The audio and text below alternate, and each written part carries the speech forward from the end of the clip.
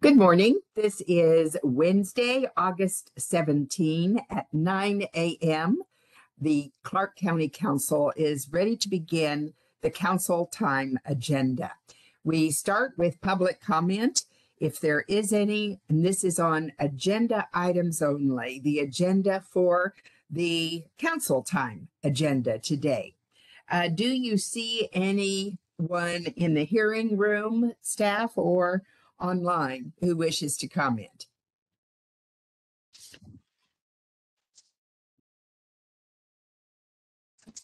Chair, there's nobody in the hearing room, and let me put the instructions up. I'm sorry, I didn't get those up just in case. Yeah, press star 3 to raise your hand if you're calling in, and the raised hand icon on your computer or tablet.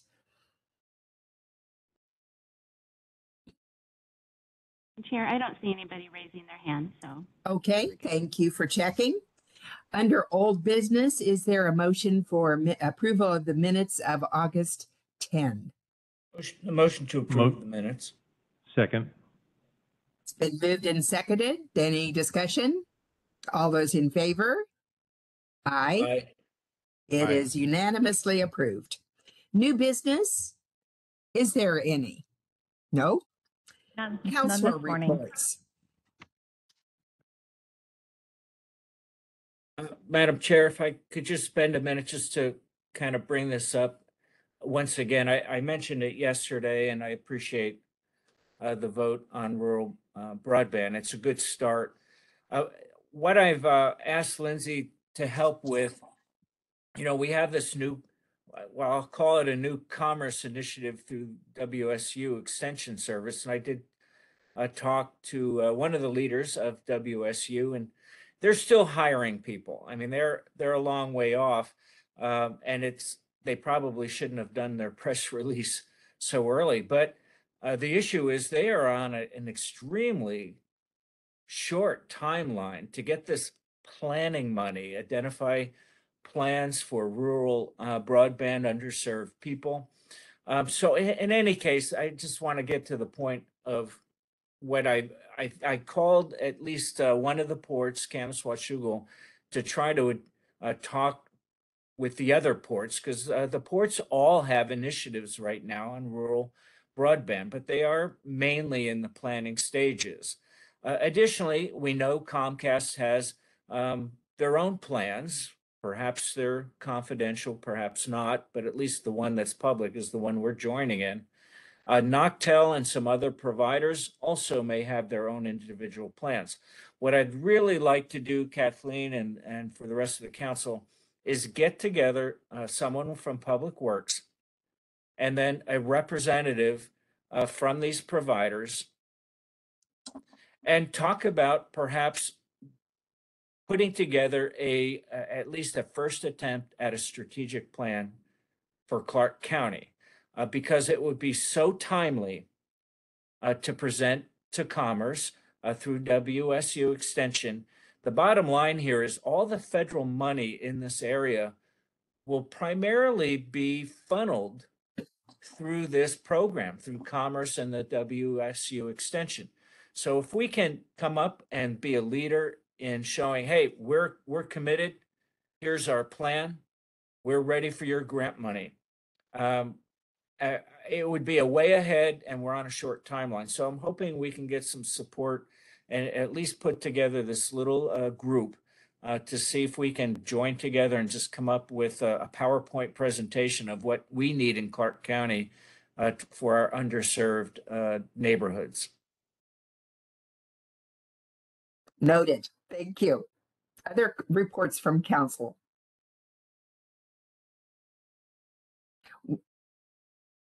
It looked, Kathleen, like you were going to say something.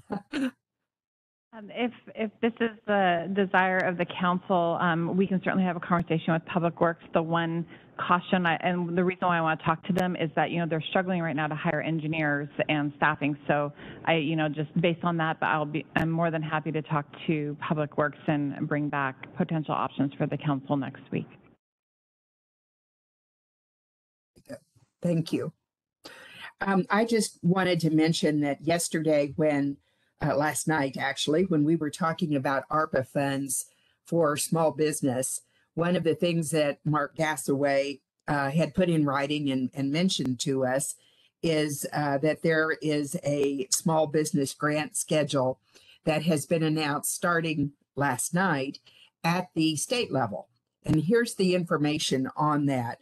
The Washington State Legislature appropriated $70 million, and that is a lot of money for this next round, which is round 5 of the small business grants. We don't know, of course, that any will come to Clark County, but it surely won't unless we have some good applicants come forward. So that's what we're making this announcement for, to encourage that. The application portal is going to remain open for 24 days from today. And it's a simple URL to remember: commercegrants.com. HTTPS commercegrants.com. Check it out for all of you small businesses that could use some extra funds from the state at this time. Are there other counselor reports? Madam Chair, Yes, Counselor Olson. just want to let folks know that Titan Van Coog is blooming. So if you're not familiar with Titan Van Coog, it is the corpse plant over here at Washington State University in Vancouver. It is blooming. It will bloom for 24 hours. It's open today from 8 until 7 p.m. tonight to view. And once it blooms, it dies. And it smells like dead bodies. So it's a sight to see. Last year, there were 20,000 people that came up to the campus to see its cousin. So if people are out and about today, I would recommend they take a stop by and take a look at this thing. It's pretty incredible.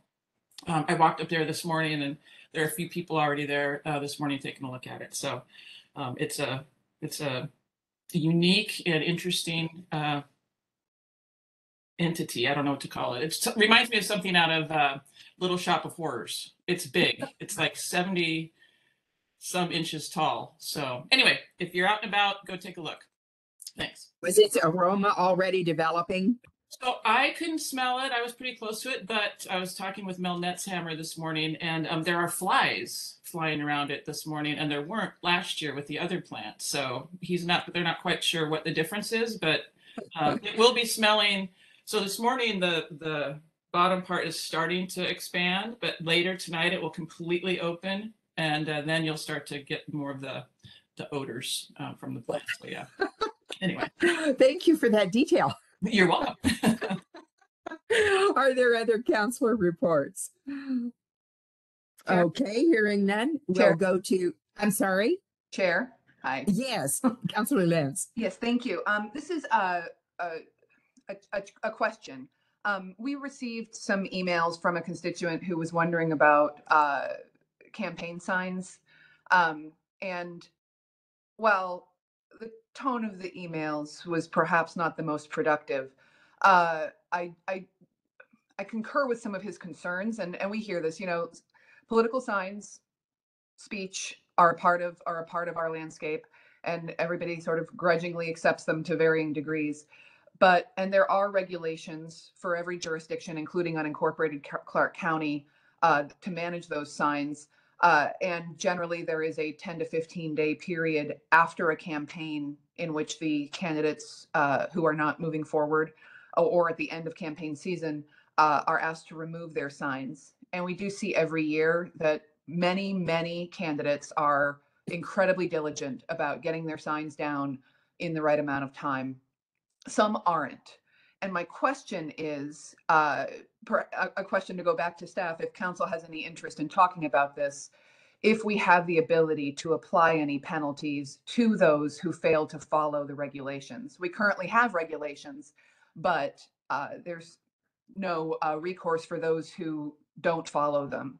And I don't know what our ability to apply any penalty is. And I'm curious about that, if there is any, to maybe move that conversation forward to encourage folks to follow the rules and get their signs down in a timely way. Is there interest in pursuing that by council? So let me just say yes and no. You know, so many of these signs are in easements that don't belong to us, or they're in incorporated areas where we have no regulation oversight, or they're on private property. It has been a problem, and they are an eyesore. You know, so I think the public is entitled to have them enforced. We have very little area where we can enforce, and certainly very little capacity.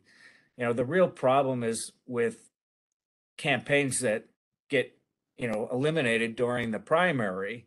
You know, a lot of them are just roots based and have volunteers, and some of them are from out of our county. And then we see these signs just fall down and languish for so long.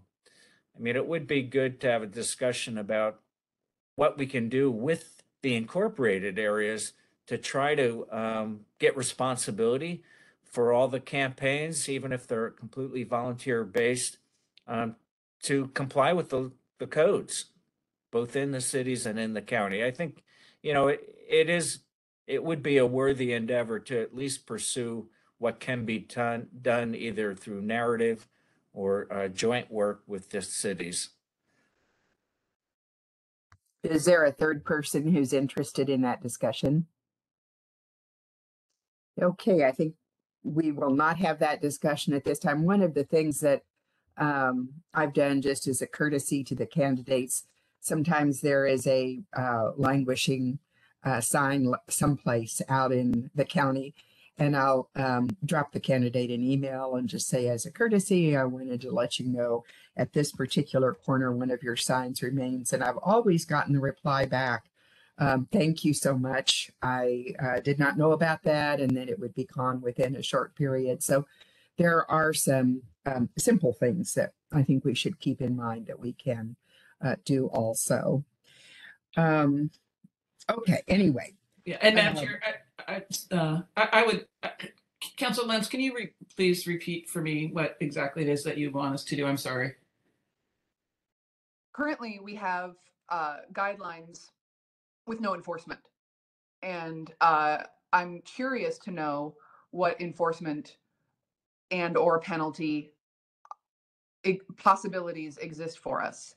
I certainly don't think that it necessitates a steep penalty, but for those who aren't timely in the removal, and I don't think this is about, you know, a yard size sign that got forgotten and, you know, is lying there and we call someone to pick it up. This is when candidates leave and issue campaigns, leave their signs out in the public space for weeks and weeks on end after the campaign is concluded. And while most candidates and campaigns do not do that, some do. And so I'm interested in having a conversation around what penalties might be possible for us to impose and the parameters of those, so that it isn't unnecessarily punitive. But typically, if a rule isn't enforced, people don't need to feel they need to follow it. So I would be in favor of something, and I don't know that so I'm thinking ordinarily our code enforcement process is we need to get a complaint, and we did get a complaint, but it wasn't a specific complaint. So the person didn't say this person's sign was up in this right of way and should have been taken down by now. So, so from a person who wants to report campaign signs or any other code enforcement violation, I think the process for us is tell us who you're complaining, what the complaint is per se, and then we can address, to Councilor Bowerman's point or Chair Bowerman's point, we can address that campaign. If the signs are in the city limits of some other jurisdiction, the complaint would go to the city to enforce there. So I think if we could do something, which would be maybe to put out a press release to say, get your campaign signs down. And if you see them up, here's the phone number you call to make a code enforcement complaint. I would support something like that. And I think generally we don't go straight to the penalty. We go to the enforcement part first, which is go take your sign down. So I could see something like that if we were to just make some sort of recommendation and reminder to folks to get their signs down. Madam Chair. Councilor Rylander? I think we're making a mountain out of a molehill.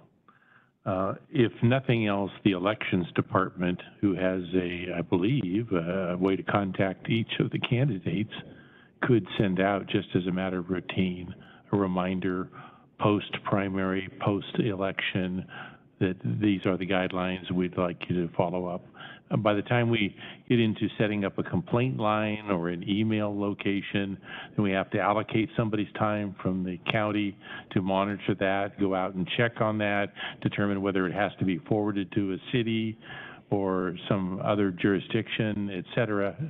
I just, my perception in all of my years is that, yes, there are some that get left around, but it's not a big enough deal to go down the path of identifying penalties per sign or whatever other punitive measures might be put into place. Respectfully, jumping to a complaint line and some huge element of infrastructure and bureaucracy isn't really a part of the conversation yet. It's clear that there's minimal to no appetite for this, so so be it. I think that, you know, just as I said earlier, having I think that what Councilor Olson suggested is fine. If there's a procedure and a process for it, no, we shouldn't jump immediately to penalty. There should be a communication process. But once again, rules without enforcement and boundary tend to be disregarded. So I'm starting to hear a thread of agreement, Councilor Lentz. You know, I think everyone agrees they shouldn't be left up, and the public needs to be reminded. The campaigns specifically need to be reminded. I sense that we do have agreement that we should do something. And I agree, we don't go right to fines. I mean, this is really information. And again, I mean, I've been there, and probably at least some of you have as well. You know, volunteers put these signs up. There's no central location for them. Campaigns don't even know where they are. And then, of course, once if the campaign loses, then the volunteers kind of go away. So it's a struggle to get them down. But we should do something. And again, I support joining with the cities, and maybe, as Councilor Rylander just mentioned, maybe it is the auditor's office that should put the word out to campaigns, reminding them of the individual city rules and the county rules, and ask that they be complied with, at least as a minimal step. They are an eyesore, and they're a hazard when they start blowing around. So thank you for that. Can I, to just help us move on, can I wrangle this into what I think is a suggestion and see if we have agreement on it? I'm curious to know from legal what our ability to impose any final penalty is. Just from a code enforcement perspective, what's our ability, since I know signs also are considered speech, like, just is this, what is our field here? And then at the same future time that we get that information, some information from code enforcement, I presume it's code enforcement, but if it is somebody else, then please let us know about how specific sign complaints within the county's jurisdiction are handled at this time. And we can go from there to see what is currently done and if there is anything that needs to change. I will maintain that having the threat of some penalty, even if it is down the line, is helpful to encourage people to follow guidelines. So, but that there's information we need before we can even have that discussion.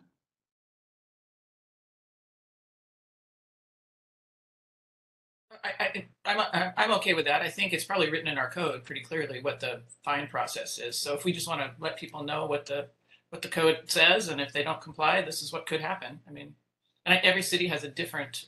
Well, currently with the sign regulations that are sent out, there's no penalty. There's a please take your signs down within 15 days and where you're not supposed to put them. But so I'm curious what the process is and what our ability to impose any fines is. But Councilor Olson is correct that some of the jurisdictions have different approaches. And I'm asking about Clark County. Well, if you're limiting it to unincorporated Yeah. Clark County, then that's a limitation to specify. That's what I said at the But, beginning. Yeah. Does anybody have an interest in addition to Counselor Lentz in having a report like that, or are you satisfied with simply looking at the regulations yourself? Yeah, so I'm happy to move forward to get some more detail on this. And ultimately, I think we would have a role to remind the cities that these signs are not a good thing left up forever. And maybe everybody needs to look at it once again, because man, these graveyards of signs in some locations is really a palpable eyesore. So I think we should give it some attention, and perhaps what Councilor Lentz has suggested, legal, take a look at it and just see what the options are and what's in existence right now. And Okay, well, we can schedule that for an upcoming Yeah. work And session. to not clarify, event. it was talking just about unincorporated Clark County, which is what I stated at the beginning. Since we have no jurisdiction over other cities, there'd be no reason to try to change their rules.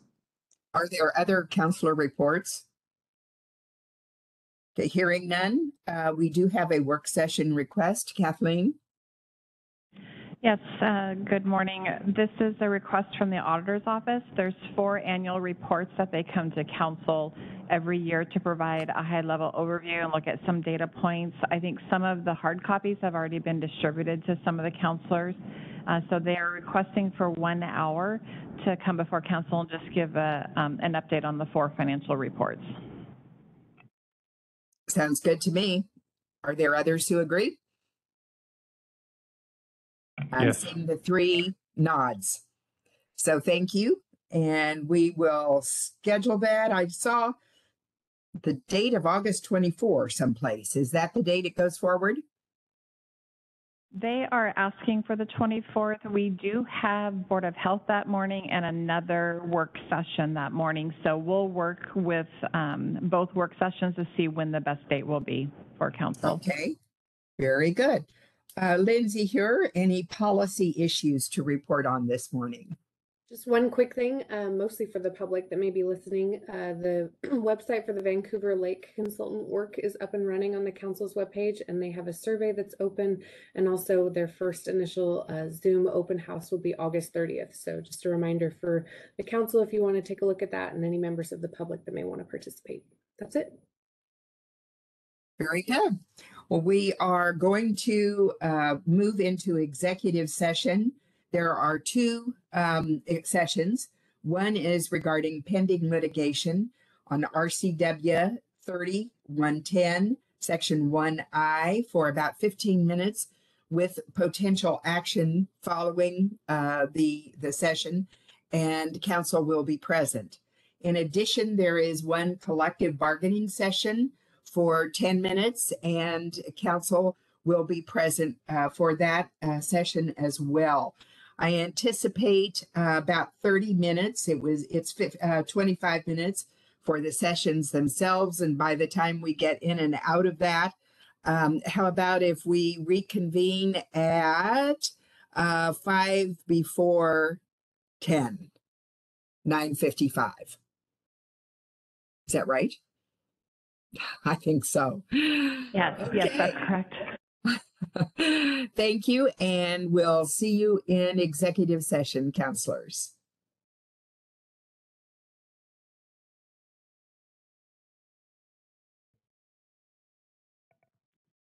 Hello, this is to let you know we'll be extending the executive sessions to 10:10. Thank you.